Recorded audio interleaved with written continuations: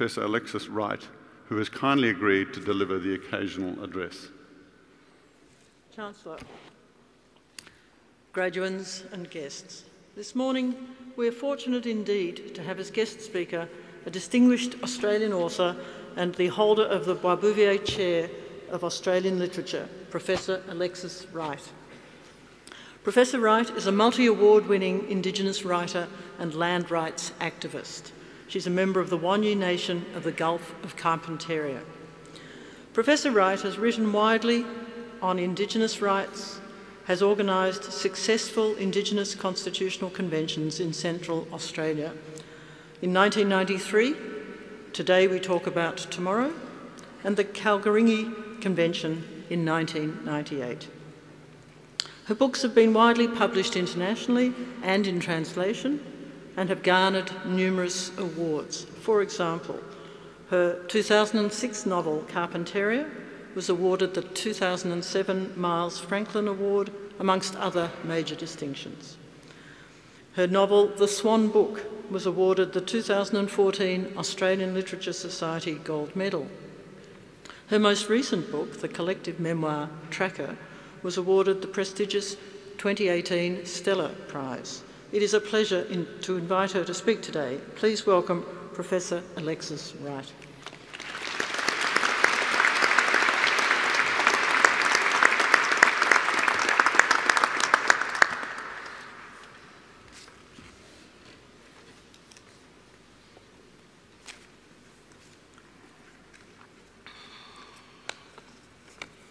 Thank you. I wish to acknowledge the traditional owners of the land and pay my respects to the Wurundjeri and Boonwurrung people of the Eastern Kulin Nation, the elders past, present and the future, and all Aboriginal people here today. Chancellor, Vice-Chancellor, Deans, distinguished colleagues and members of the faculty, and most importantly today's graduands and your family and friends, I offer my greetings. Vice-Chancellor Professor Stoltenberg, thank you for your kind introduction. Graduands, it is a great honour to be able to congratulate you on this important day of receiving your well-earned degrees and to acknowledge your great achievement for which you and your family should be most proud. My congratulations to each and every one of you for your hard work for which the university now honours you. Its vision in academic excellence is fulfilled in each of you. A new journey begins when you leave today with a degree that you will most deservingly hold in your hand. What a marvellous passport, one that is backed by the vast store of knowledge that you have acquired in your studies, along with the memories of never-ending and relentless hard work that goes with the joy of accomplishment and realisation, and of having benefited from an environment so rich in knowledge, wisdom and creativity in this most prestigious community of learned teachers, creators and educators in the arts. My journey at your age began a little bit differently, and I want to share with you some of the advice I received while attending the much older universities of our culture in Northern and Central Australia. These ancient places of learning cover the continent, even though we do not usually call the knowledge held in our traditional homelands a university. Nor do we call our elders by the title of professor, but these learned people of great wisdom were our atlases, our weather people, our storytellers, our historians, our survivalists, and guides to taking responsibility for the legacy that first brought us here, has brought us here to these times. And they were truly cosmopolitan in their outlook. The knowledge these elders taught these men and women of high degree who hold the responsibility for sacred laws is about the importance of the continuation of our culture and the work that is required from each of us in the future. When I look back now on what these elders were teaching us, I can better understand how they were training us to see more clearly and to know how to take the long view in how to think about the needs of land, the life of country, people, history, all the great hallmarks of our ancient culture.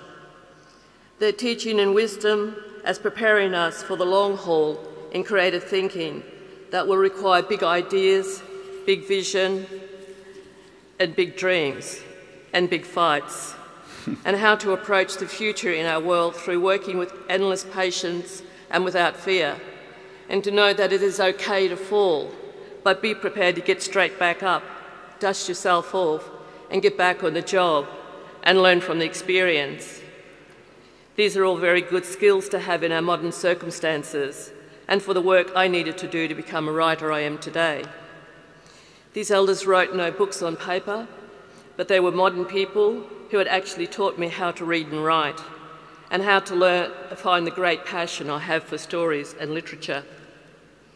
I was a rather impatient young woman in our times of marching and shouting for land rights, and in their vision, my elders gave me one of the most important jobs which I did not really appreciate at the time. They taught me patience and how to listen by giving me the job of writing down every word spoken in hour after hour of their meetings, or writing down their life stories, or the stories of country and stories of culture. I was a recorder without a tape recorder, and I'm very thankful that they taught me how to think and how to catch a word and care for it, and how to grow words with imaginary ideas, and to capture a visionary story over a long period of time. This is how my journey into seeking greater learning began, and I still practice these skills every day of my life as a writer. Looking at you, I see a great future, and my advice to you is to build your dreams without fear, and to link your dreams to growing a better humanity, one that is capable of caring for all the cycles of life on our planet. You are more prepared than many others to think creatively and to be able to imagine and work towards greater and hopeful possibilities for the future. Make great stories and art and music capable of catching the light that inspires the world. You will be able to have all of the creative dreams and vision you want, but how these will be realised will depend on how you work at it and how prepared you are to get better at what you do. You already have an important core skill that the world needs: greater imagination. And your studies have taught you how to imagine with the best in the world. Be prepared for the unexpected, and remember to have fun on the journey. It'll help lighten your load. Thank you. Enjoy.